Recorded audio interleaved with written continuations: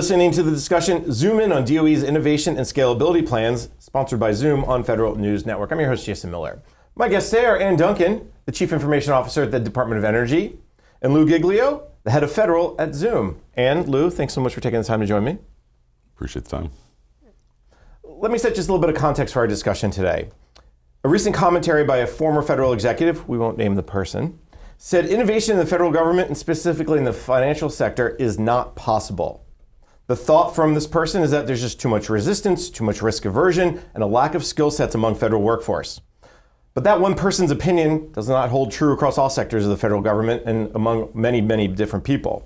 In fact, the Partnership for Public Service created a Federal Innovation Council that includes toolkits and released a host of reports that shows what makes innovation successful in agencies. The partnership came up with 10 organizational characteristics to foster innovation, including the usual, like leadership support, empowering creativity among employees, creating a culture change, and the use of broad-based ideas that we all think can already do well. In fact, the recent 2020 Best Places to Work in the federal government data shows 67% of public servants feel encouraged to come up with new and better ways of doing their jobs. That's a pretty nice number, but still 7 points lower than their private sector employees. So what does it take to make innovation happen? Where can agencies transform their processes and citizen services? Well, that's where our guests come in. So Ann, innovation is one of those topics that we love to talk about, but it's hard to maybe put a finger on. So you, however, have come up with or are developing something called a modernization playbook that is, in fact, focused on innovation and scalability. Let's discuss what that is and how it works. Yes, Jason. So thanks for inviting me to be here and talk about this. We're really excited about it. We're getting ready to release the modernization playbook, and it's specifically about scaling modernization because we saw as you go back to 2013. I don't have to rehash for you the history of how we got here, right? Had a bad experience delivering a product, and everyone said, "Hey, we need to do better." And so we started developing some innovative techniques for delivering technology that we hadn't been using in the federal government. Things like using Agile and DevOps and starting to use low-code platforms. But what you saw was little pockets here and there across the government, pockets of people doing amazing, innovative things. And so the point of the playbook is to help us figure out how to drive from pockets of innovation to innovation at scale. And we've put together some fundamental requirements, so things you have to do to even get started, and then a number of plays that teams can complete that will help them move down that path of scaling innovation. So really excited about using this at DOE and having folks across the government and maybe even the private sector use it. And it's just going to be really exciting once it's out. So you know me, I heard about to be released. You know my next question, of course. How about? How about? The ubiquitous soon, or do we get it next week and next month, next year? Yeah, actually, we're going to launch it officially at our DOE Cyber and Innovation Conference in Portland, Oregon, the week of June 13th. I think that's the right week. All right. And so, you're welcome to join us and catch the launch live. That's exciting. Thank you for that. Let me bring Lou in from Zoom. When we talk innovation in government, and there's, I think, as I said, sometimes folks in government say, well, I don't know if we can do it. It's hard. What do you see when you talk to your clients, when you talk to the federal, the public sector about how are they looking to innovate and change the way they do work? Yeah, I don't think there's any issue with the innovation. Obviously, there are some brilliant folks that work within the Fed, right? I mean, some of the things that have been born, right, technologies that have been born out of the federal government and DoD have changed the world, right? I mean, think about DARPA and that. I mean, innovation is kind of at the very core of what the Fed's doing.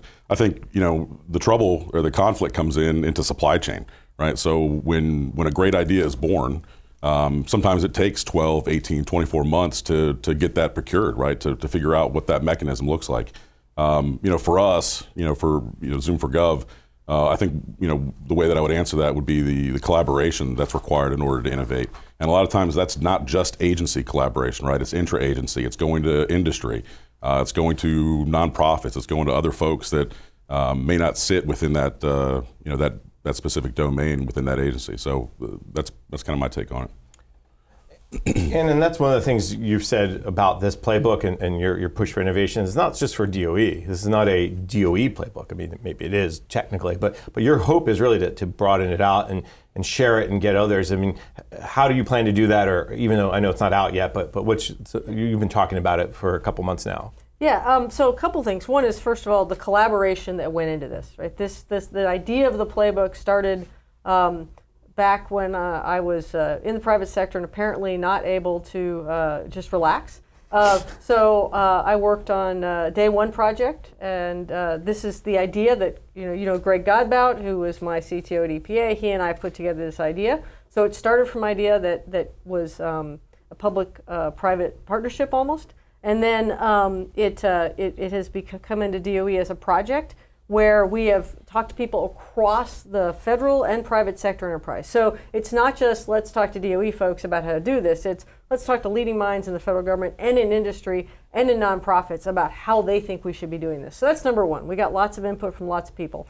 Number two is, I'm lucky enough to be the chair of the Innovation Committee and the CIO Council. So I'm able to use my role in that and on the Executive Committee of the Innovation Council to ensure that the council is engaged and hopefully will be supportive of this effort. But if not, it's at least a platform we have to share this out with folks. And then finally, we're going to publish it on the DOE website, make it available to folks in the public and private sector. So this is not going to be something that we put on a shelf in DOE, but it's going to be something we share out with everybody.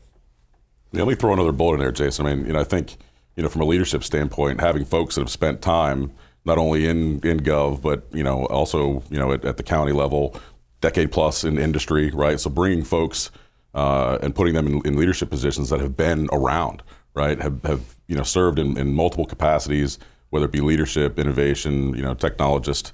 Having people like that in agency level leadership positions is critical to the innovation piece. Absolutely. I think the key is people going back and forth between public and private sector benefits both, right? Absolutely. Everybody understands each other better and can bring the best practices from both. Yeah, you got that perspective, right? I mean, what the DevOps cycles look like at a technology company, but you also are a large consumer of that type of stuff. So yeah, that's a great point. When we talk about this collaboration piece, and Lou, maybe jump in here a little bit to talk about how do you ensure you get the right people together? How do you ensure that they can communicate and it's not just, another meeting? Have you seen examples, whether from just internally at Zoom, for instance, or maybe more broadly across some of your clients? Yeah, I mean, it's got to work, right? So, I mean, one of the things that we go back to, simple, secure, and scalable, right? Being able to, to allow people to work on their preferred time, their preferred platform, to be consumed the way that they want to be consumed from an interaction standpoint. Right, so that's where we are focused 100%. We just had a survey done where 86% of government workers preferred a tool like Zoom or Zoom specifically because they've got a very specific control or set of controls over how they're consumed and perceived. Right, so I think from a collaboration standpoint, it's always easier when your guard is let down, when you're able to talk freely, when you're not waiting for something to load. So all the above, right?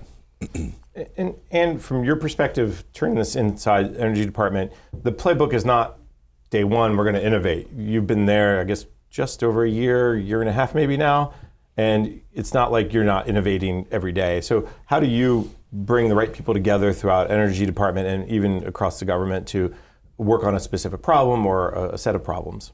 Yes, a couple weeks ago, so you're right on the money. There you go. So the way that we try and bring people together is really to create coalitions of the willing. We have, as the Office of CIO, we run the governance structure across DOE. We are the conveners across information technology and operational technology.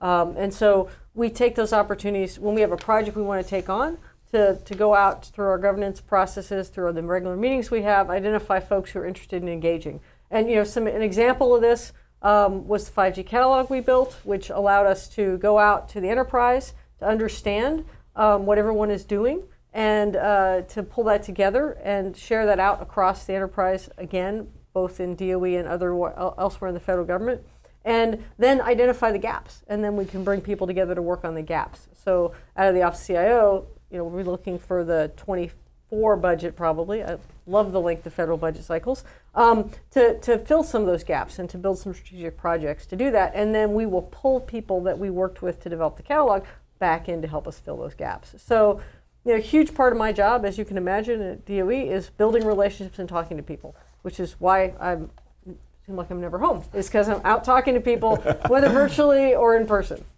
And we know that ability to talk to people has changed. It used to be, we're going to do a meeting at 1 o'clock, everyone shows up at the office, okay, we got to chat for 20 minutes, and then we get to the meeting, and then my daughter said to me once, why do we schedule meetings for a half hour that take 45 minutes? And I said, that is just life.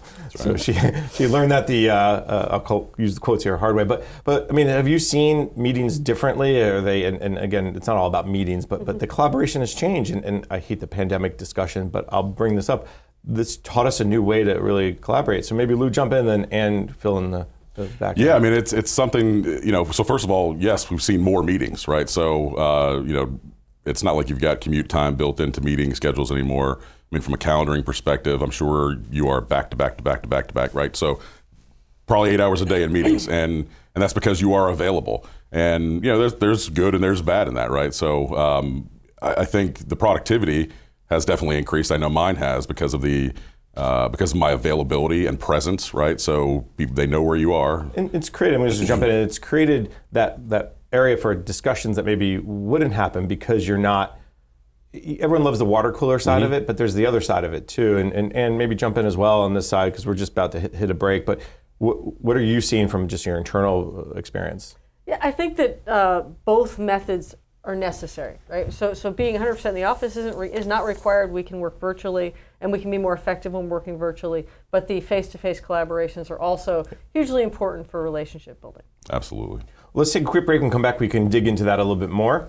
You're listening to the discussion Zoom In on DOE's innovation and scalability plans, sponsored by Zoom on Federal News Network.